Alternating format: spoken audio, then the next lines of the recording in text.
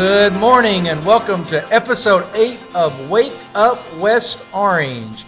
We wanted to step it up a notch this week, so we were going to have a very prestigious individual here on set. However, Tim, they couldn't make it today, so... Yeah, and then we luckily got in touch with somebody else that might even be more prestigious than that, and they also had to cancel. So Matt is with us today, Matt Messier. We got him. Yeah, he just happened to be up at the building, so it worked out. Well, you know, real estate slow. Well, we're grateful that you're here this morning. Very, yes. Well, I appreciate that wonderful introduction. Now, I saw that you didn't have a coffee cup, that you brought a water bottle with you today. Correct. So you don't drink coffee? You just... Nope. I'm not a coffee drinker. My family, they all drink coffee except for Caleb, and they love it, but I just never got into it. Okay, well, what about cereal? Do you have a favorite cereal? So my favorite cereal is Cocoa Krispies. Man, right? Then you have chocolate milk. You got chocolate milk. And, you know, when I was growing up, it was like there was Kellogg's, and Post was like, who ate Post? There was nothing good about, because you had Fruit Loops, Corn Pops. We used to call them Honey Smacks. Smacks, yes. Oh, yeah. Used to be called Sugar Smacks. Sugar Smacks. Those are good. Sugar Frosted Flakes. Now they're Frosted Flakes. Anyway, so Cocoa Krispies are my favorite. Well, and you travel quite a bit with your job. You've been probably just about everywhere. Yeah, I don't like to fly, so I've flown. I flew years ago. I've been to France. I've been to China, Dayton, and the three major places you want to go to in your life. And but no, so I do a lot of driving, and so pre-COVID, I probably did about 45,000 miles a year. Wow, that's amazing. Yeah, and I'm sure you've got some great stories for your time on the road. Yeah, I've had some, I drive a lot. I've gone on a couple of road trips with Michael Wallace. He is like the best person to go on a road trip with. He's so nice. And, we've gone to California together. We went to Texas to see the Michigan game. But one kind of cool story is the first time I ever flew out, first time I ever drove to California. Pretty long drive. And I remember driving, I get to the, Louisiana-Texas border? Mm-hmm. And it's mile marker 989 just for the state of Texas. Oh. And I remember thinking to myself, I made a serious mistake. But anyway, I told Beth and them, I'm going to go out. I really want to just kind of get some alone time. And I'm going to stop in New Mexico at a couple places and just kind of go into a park and like kind of connect with God, type thing. Anyway, so I do that. I stop at this place. I'm there like 3 or 4 hours. And it wasn't what I thought it was going to be. So, go to a hotel. Next morning I get up. I've got a rental car.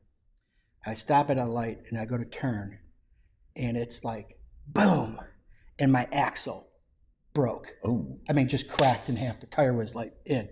If I had been on the expressway or something, pretty serious.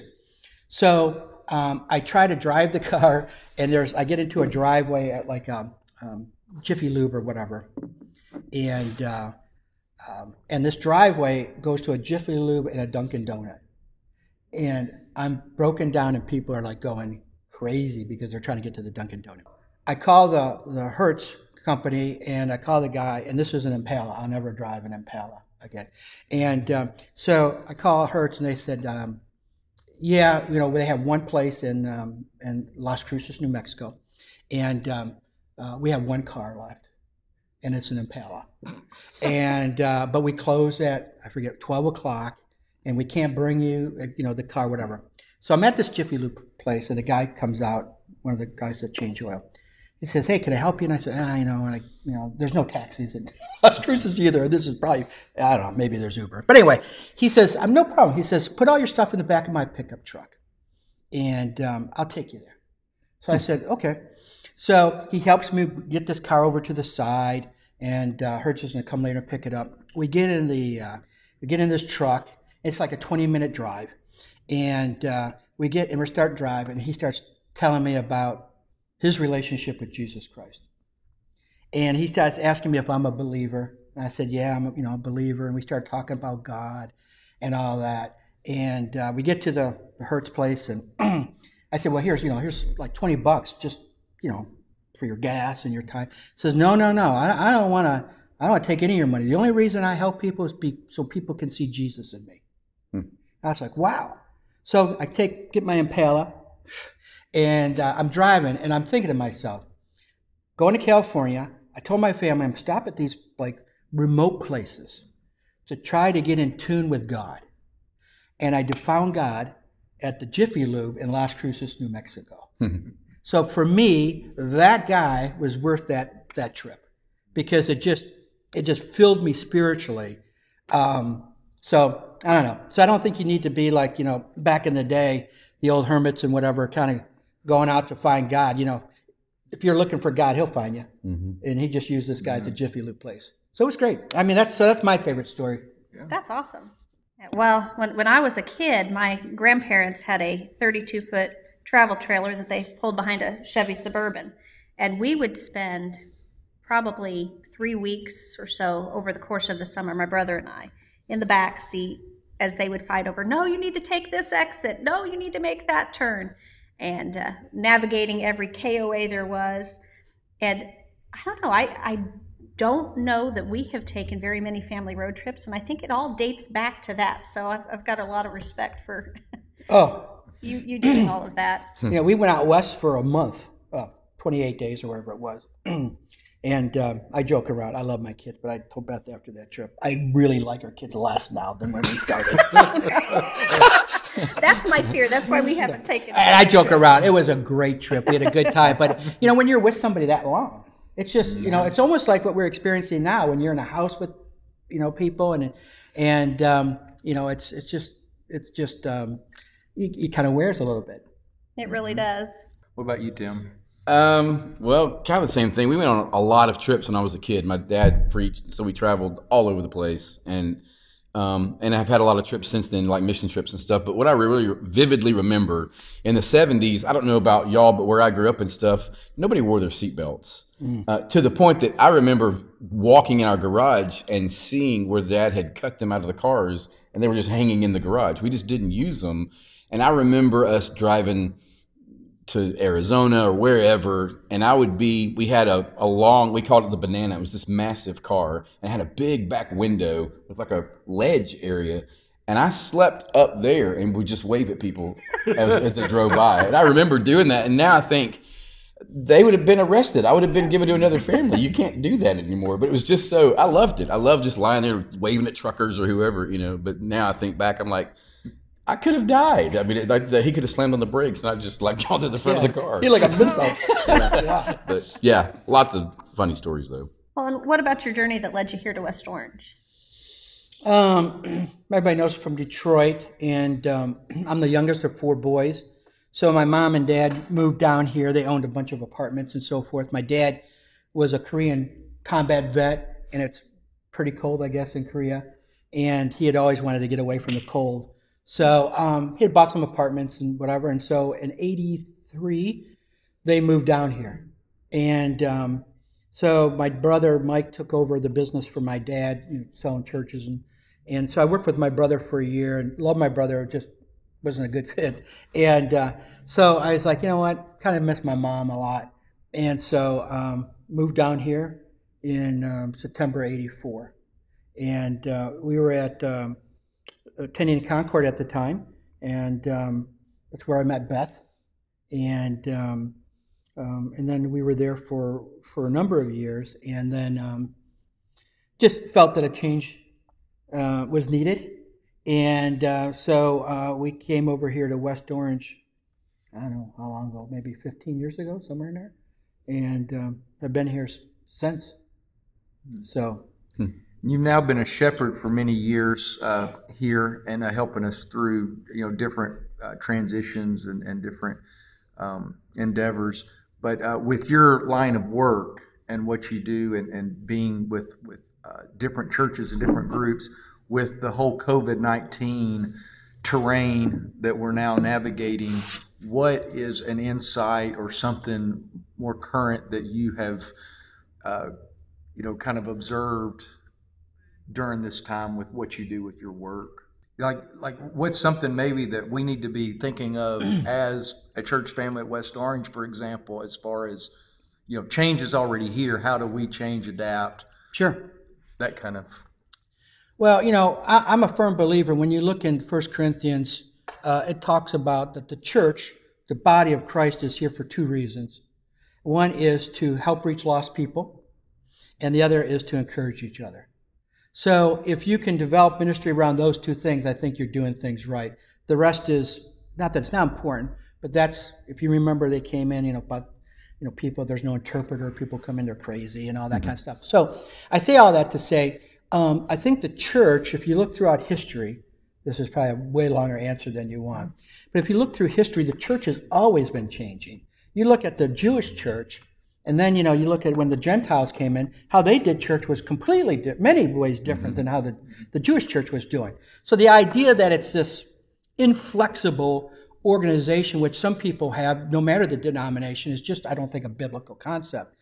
Obviously, there's certain principles, who Jesus is, and the idea of the resurrection of Christ, and all those type of things. There are non-negotiables, but how we do it is very negotiable in my mind. And so I say all that to say, so in talking to a number of churches, what I think it has taught is, number one, that we live in a society, and we know this, that is just so much more digital and electronic and all that. I mean, even, we're doing Teams at my office, and where you talk to everybody, and you got Zoom calls. I've had more Zoom calls than whatever. And so I say all that to say, some of the groups that I've talked to is that they said this. They said, what we're discovering is that we're actually not a physical church with a digital presence, but we're becoming a digital church with a physical presence. And I say, what does that mean? And what they're saying is that a lot of times, and this is, if you go back even further, like you'd have the big mega churches. That is pretty much gone, because it was like, hey, let's keep building these huge auditoriums and whatever, and everybody has to come to us. And so then what happened is that you started having multi-site churches, and that still is going to continue. But even some of these multi-site churches we've talked to, they've said, with the people we're encountering digitally, with the connections we're making, where people are actually giving, where there's these Bible studies going on, like you guys are sending out and so forth, we can reach way more people on a digital platform, have less real estate, and that cost of that real estate can go into more ministry instead of, insurance and things of that nature. So we see ourselves becoming more of a digital church with a physical presence.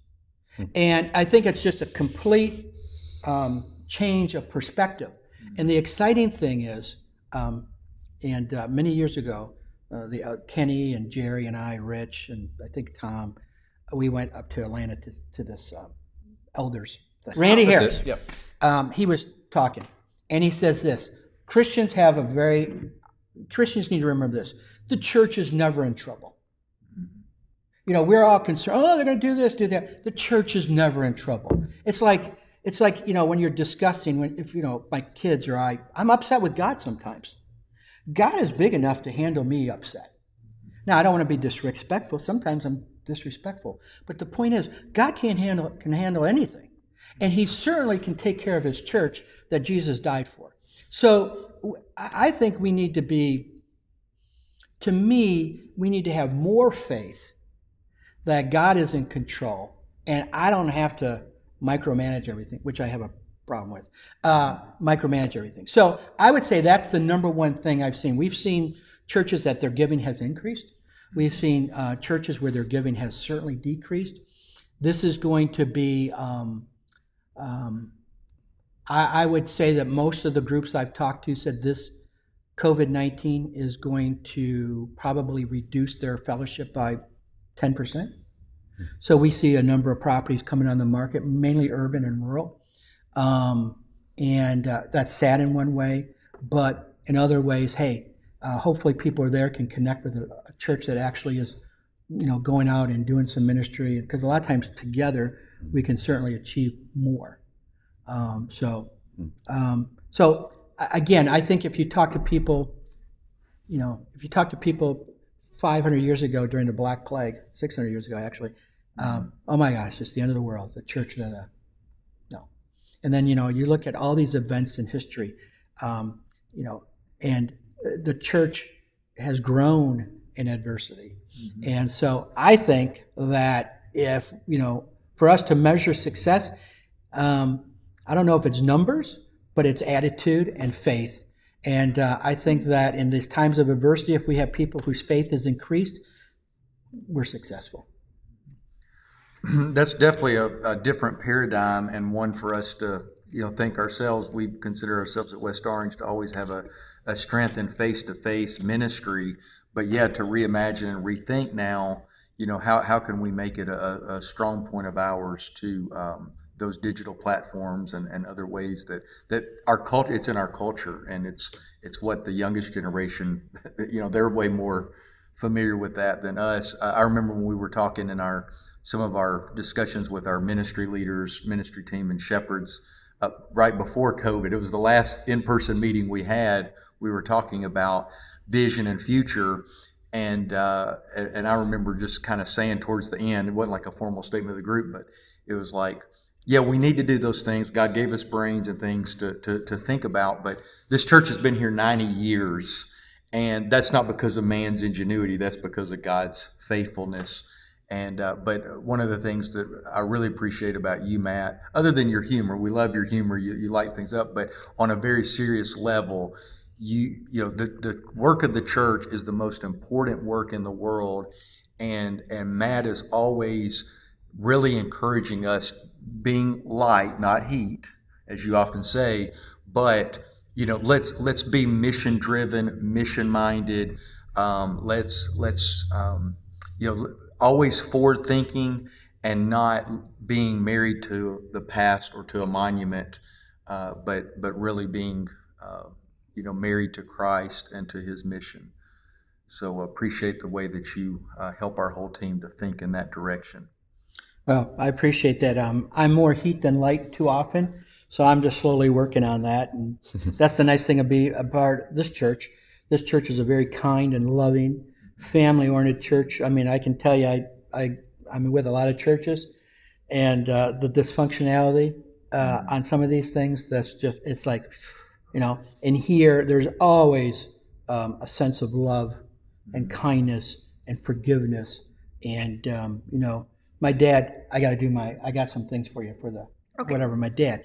But my dad always told me, he said, if you keep God in your plans, He'll keep you in His. Meaning, if that's our focus, He's going to use you. And if you suddenly find, whether it's individually or the church as a whole is not being used, you better sit back a little bit and see if you're really in His plans. Or is it your plan? And so, I appreciate that. But I think that certainly our congregation, it really wants to be in the plan of God, and sometimes that's really scary. I can tell you that, we all got our plan B, don't we? So, anyway. Well, thank you, Matt, so much for being with us today and sharing your thoughts and being such a great example and being a part of what we do here. We wouldn't be who we are without you.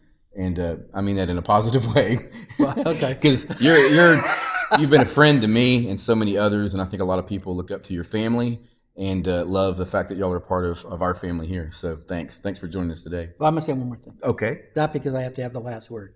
Well, Angie gets that anyway. Oh, okay. So, but I was going to say this since we're going to have thousands of people watching this. And but obviously a lot of internationally. Internationally, yes.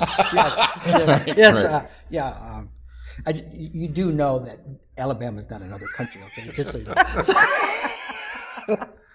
Go ahead. Is that what you were going to say? No. Oh. I was going to say that we are truly blessed to have a great staff, and I'm not just saying this because the ministers are here, and Christine and Brandy and Emily, they're not here. But we have a really, really great staff and ministers who get along well, which is really important, who present a great message. I can tell you that the last 2 weeks that we've been meeting, the lessons have been excellent from both of you, and it's something our kids can understand. It's what adults can understand. But during this whole time, during the digital phase, it's been great. Nobody really understands how much Tim does. I mean, he's He's our youth leader. He's our worship leader. He's getting ready to go to the beach On a trip, yeah. on a trip for a week. too long. Yeah, the whole yeah, for point a is, week. it's like, here, the point that I'm trying to make is that I personally wouldn't want to be with 25 or whatever it is, teenagers on something like that, and you're away from, your surroundings and all that. That's hard work. And so, just want to, I would say the one thing in leadership that I think the congregation and everybody else can do, the elders, is that we need to say thank you more to the people that are doing a lot of these things. So I like to end it before you, you're going to end it, but as to just say thank you to you guys for just doing stuff like this, trying to keep us connected. And we appreciate you greatly and love you very much. Thank you for those nice words, Matt. And thank you, everybody, for joining us. We'll see you next time. Bye.